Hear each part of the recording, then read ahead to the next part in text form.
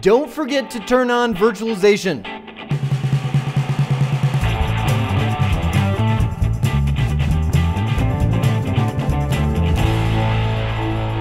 So I know this may be a little bit out of order, and that's okay. If you're going through the videos in order, we've got the server installed, we've got the networks configured, we've got the storage mapped. We're kind of getting to the point where it's ready to start the virtual machines. And you may have even jumped off that cliff and started building virtual machines on your own, which is great, and I encourage you to do that. But there's an error that you'll get if you don't have, well, let me just show it to you. Hang on. Take a look at this.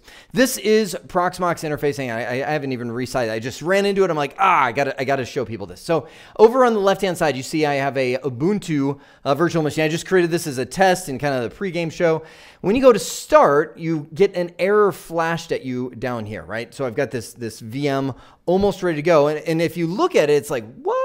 What is this even saying? It says task error, KVM virtualization configured but not available. Either disabled VM configuration or enable in BIOS. Not exactly the best English you could use, but what it's trying to say is this right there is the DRAC interface for that server. It has a DRAC which allows me to manage it remotely, access the console remotely, all that kind of stuff. And if you look, if I expand this, oh, why'd you do that to me? Hang on, watch this.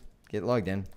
There we go. If you expand the section focused in on the hardware over on the left-hand side, if I can get there, there we go, and click on the CPU.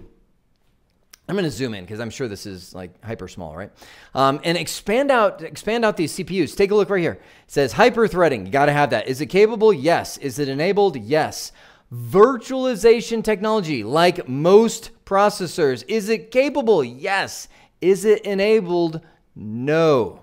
That's because if you're not doing virtualization on the server, it's better to have that off. It makes more resources available for the things that they should focus on. But obviously, no virtualization platform, Proxmox included, will be able to support that. So, best bet, matter of fact, here, I'll do this because since I've got the DRAC interface, I can launch a remote console. So wow. Now, if that's not small, I don't know what is.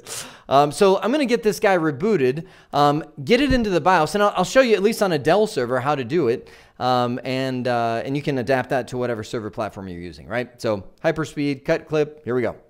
All right, there we go. We're getting back into the BIOS. I'm going to hit F2 to enter the system setup. You saw it right there on the top. And this, by the way, has been the Dell BIOS look and feel since my Adam and Eve ate the apple, if you will. It's always looked this way. So F2 is your way to get into system setup. All right, here we go. We've got the system setup. I'm going to go into the system BIOS, and this may take some poking around. We've got processor. Oh, there we go. There was not much poking at all. Virtualization technology now enabled.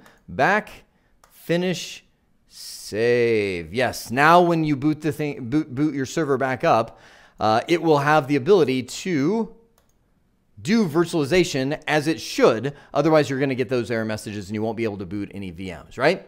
Good. It's that simple.